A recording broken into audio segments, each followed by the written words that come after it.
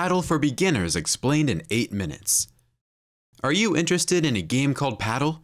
We hope you bought the paddle rackets because you will want to play after watching this video.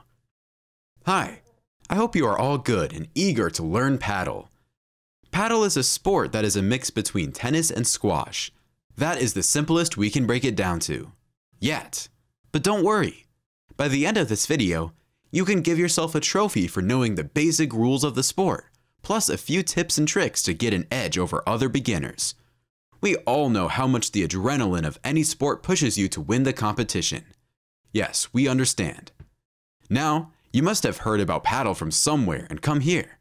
Or you saw this pop up in your suggestions and decided to check if your muscles can honor this game.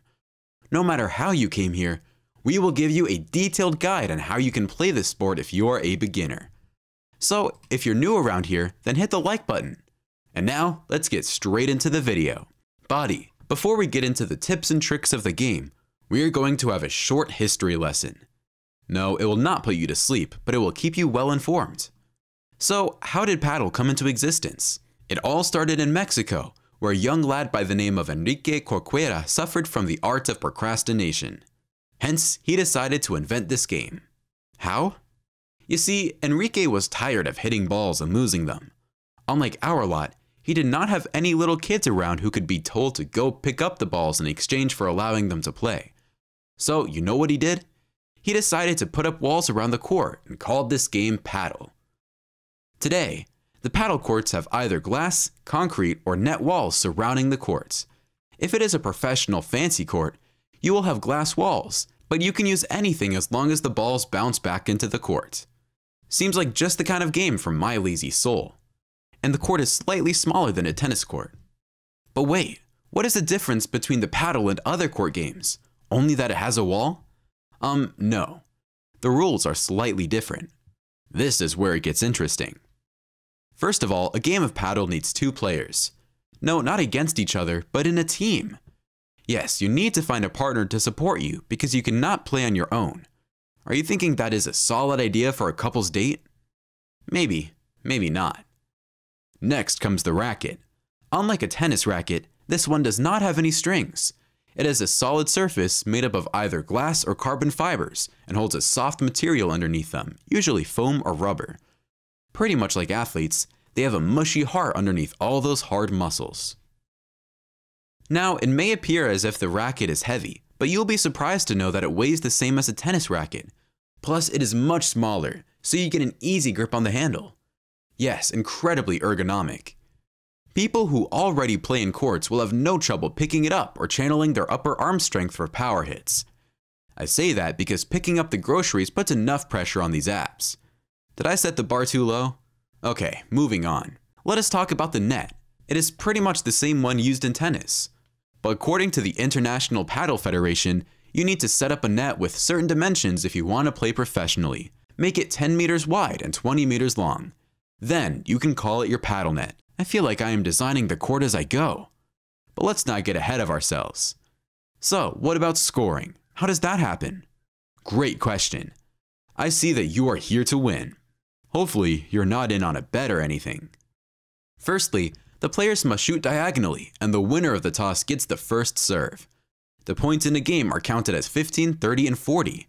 At a score of 40-40, as known as deuce, you need to win 2 consecutive points.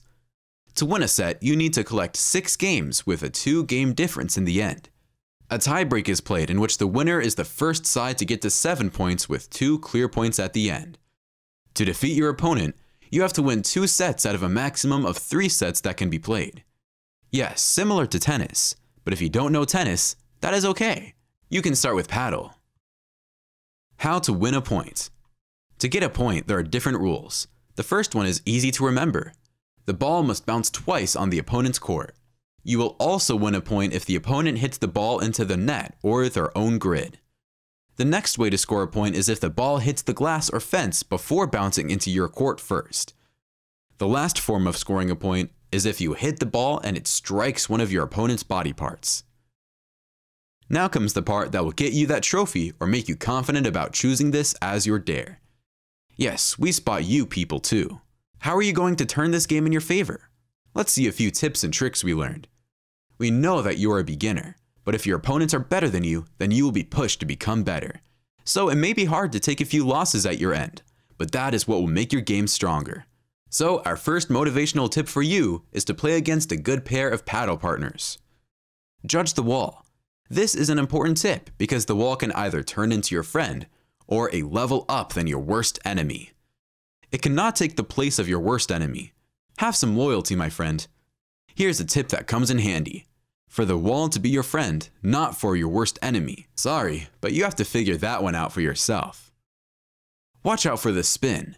The ball will rise off the wall if it is thrown with a topspin. On the other hand, the ball will go down after the wall if it is played with a slice. If you are having trouble figuring this out, don't worry. All you need to do at that moment is to get the ball over the net. That's it. The next tip is another important part of strengthening your game. Get the right equipment. Period. If you are stuck with a knockoff version of the paddle racket, you might as well call for more practice. Because that is going to cost you a lot. There are a lot of brands offering you budget-friendly options, and their gear is far better than any expert racket for paddle you find on the internet. Here are a couple of bonus tips. If you are near the net, you have a better shot at scoring points for your team. Plus, you need to learn the continental grip. It will help you in the future to practice the complicated shots with ease. But if you want to start out light, then do not trouble yourself with these options. Lastly, if you are considering playing the sport on a professional level, you need to hire a coach. This video will get you started, but only an expert can get you where you wish to go. They can help you learn amazing tips and tricks of the game, which you can practice as you go. Plus, they will help you get through that fence and allow you to leave that court with dignity, because that is how much effort you can put into your practice alongside the coach. So, what do you think? Have we made you a pro yet? Just kidding. That is not possible until you practice. And we hope we have given you enough ground that you can play on the court and hit the ball over the net with ease. If you really enjoyed this video, then make sure to hit the subscribe button, and we'll see you in the next one. Till then, bye!